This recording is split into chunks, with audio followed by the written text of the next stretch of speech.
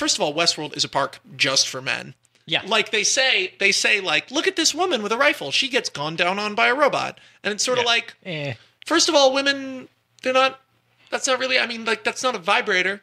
Like that it's a robot, you know, what if it's not good at going down on her? It's a very personal thing for a woman. But then you go a step further, and this really got me.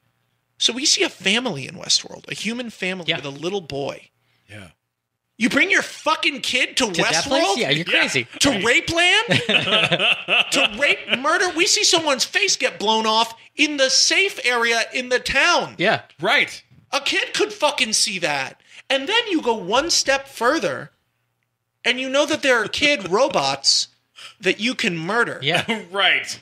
What else can you do to the kid robots? Oh shit. And and I was just like watching it, and I was like, okay, so this is occurring to me. You should just lock up anybody that's ever been to Westworld. Lock them all up. Yeah. They're all bad people who should not be in society. It's definitely Nightmare Land. Yeah. They don't let you murder children in Grand Theft Auto. You know, and it's like it's presented as a big popular thing in the world. Yeah. Lots of people on the trains going in and out, especially in the finale. Yeah. Also, by the way, how could you have that many people in there at once? It seems like it would be chaos. It makes no sense. Yeah. What if you're getting off the train with your family and a guy turns and shoots a girl in the head and then starts having sex with her dead body on the ground in front of the train? They can do it. They can do that. Because there's no rules. You're not stopped from doing anything. And there's apparently no surveillance. Yeah. And like I was watching it and I was like, how is this happening? And then it's like, and those are the questions in Westworld. But those are also the questions that you can't ask during the Purge. You know, like the Purge is dark, but it's not really dark. Yeah. It's not a little boy all year hates that he has a new baby sister and doesn't understand empathy enough not to throw her out the window during the Purge. Yeah. It's not that dark. It's not that dark. They don't go for the throat.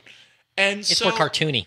Yeah, well, it's whenever you have a big premise like that, right? Sick motherfuckers are gonna go. Excuse me, but what if?